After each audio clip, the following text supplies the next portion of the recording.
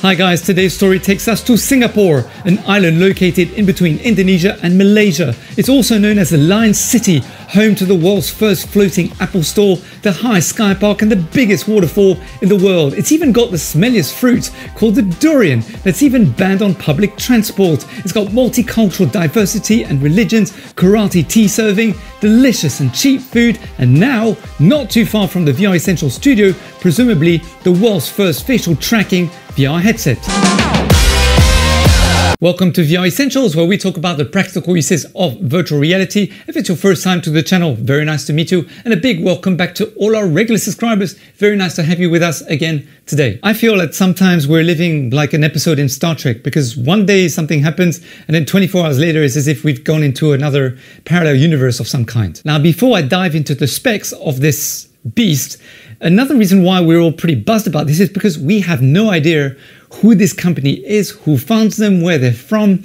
So I did a little digging and went online, did some research, and here's some of my findings. Now, if you go to the website, we know that the parent company that's registered in Singapore is called Mega Dodo Simulation Games, which produces and operates DECA, a free-to-play massive multiplayer virtual reality gaming platform. But after doing a little bit of research about these platforms, I personally wasn't able to find them. We also know that the company is registered in Singapore. It has a registration number and an address apparently that is in Chinatown, which is a really fantastic place to be and is not too far from the VR Essentials studio. We also know that the founder from this company is called Octopus. I hope that I pronounced his name correctly, and that perhaps he might be from Israel. It's unclear at this moment in stage, but we do know that he spent quite some time there because he was a student there.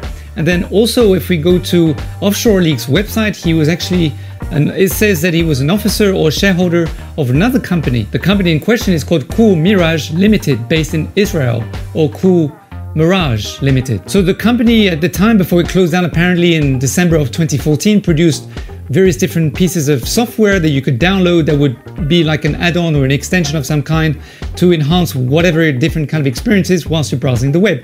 Now, one of these software, which is really interesting, one of these extensions is called Go Photo, which interestingly enough is supposed to enhance your experience on Facebook. We also know that their founder was managing director and founder of many different startups throughout the various different years. And one of them was called Betastamp. Now, when I went into Crunchbase, which is a website that specializes in seed funding and finding out information about startups and things, well, there's two companies that Betastamp actually funded, both worth $250,000 each. One to a company called Bangaru, which is basically a property kind of agency based in Thailand, and another one called Better Trade. Now, I wasn't able to find any information on Better Trade, however. Now, do subscribe to our channel because our studio is not very far from their offices, and we are going to try and see if we can schedule an interview and perhaps go to the studio and even try out their VR headset. All right, so now let's talk a little bit more about the specs of the actual VR headset, which promises to be pretty awesome. The DecaGear headset is claimed to have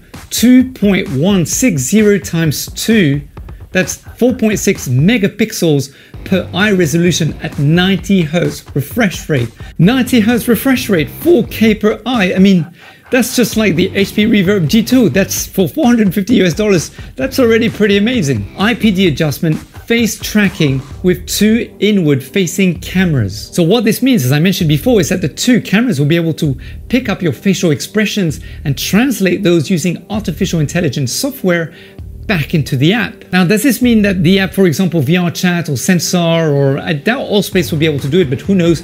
Does it mean that the developers will have to use a specific SDK in order to implement it back into the VR experiences?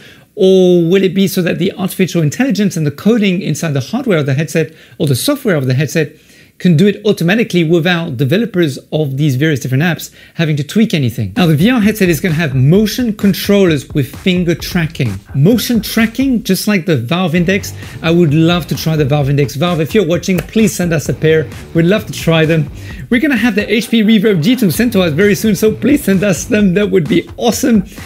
But I can only imagine that, you know, it's going to take a lot of technology, a lot of costs. So again, how are they able to bundle these kind of technologies with such an incredible VR headset at only $450? The Deca VR headset will also come with full inside-out camera tracking, so that basically you don't need to have any base stations, which is fantastic news.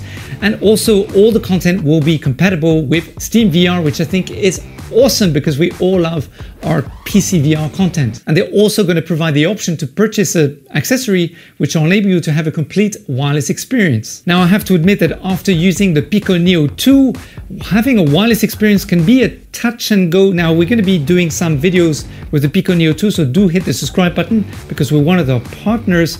And so far, the guy who got it right the most, I have to say, is Guy Gordon from Virtual Desktop. Honestly, you wouldn't realize how much work these guys have put into making their platform really successful until you've actually tried other accessories. For example, the Nolo on the DPVR headset or the Facebook Go. And also the Pico Neo 2. The Pico Neo 2 is touch and go, as I mentioned. Sometimes it's clear, but then sometimes it's still very compressed. So it's going to be very interesting to see how the DecaVR headset is going to perform at a wireless level. And then if this wasn't enough, a small device that can be clipped onto pants or a belt and makes it a whole lot easier to maneuver in VR. The device can be placed anywhere around the waistline and does not restrict the player in any way. So postures such as crouching, bending forward, or even lying on the floor can be performed. With Deca Move, navigation is based on the player's hip direction, freeing their hand movements for interaction and their head to look around, which gives them a great advantage. For example, running away from someone who is shooting you from behind while also searching for the shooter is now possible. Whereas with headset-based navigation, you will start running towards whichever direction you're looking. Maneuvering with the hip is comfortable, intuitive, and requires minimal effort. We are sure that Deca Move will allow players in both multiplayer and solo VR experiences to move confidently and comfortably without teleportation and breaking immersion. by the way, guys, do you not find that their headset kind of looks like a mix between the HTC Protons designs that were released a few months ago and mixed with the Facebook Quest #1, especially with the head strap kind of thing? Leave a comment below. Let me know what you think about the design of their new headset. If, like us, you want the VR community to grow and you enjoy the content on this channel, then please go to the link description below the like button in order to support us. It will redirect you to our official VR Essentials merch store, where all the designs, including the Octopus playing Beat Saber and the Shark in VR, are limited editions and will only be available for the next 2-3 months or so. There really is something for everyone, so avoid disappointment, act right away.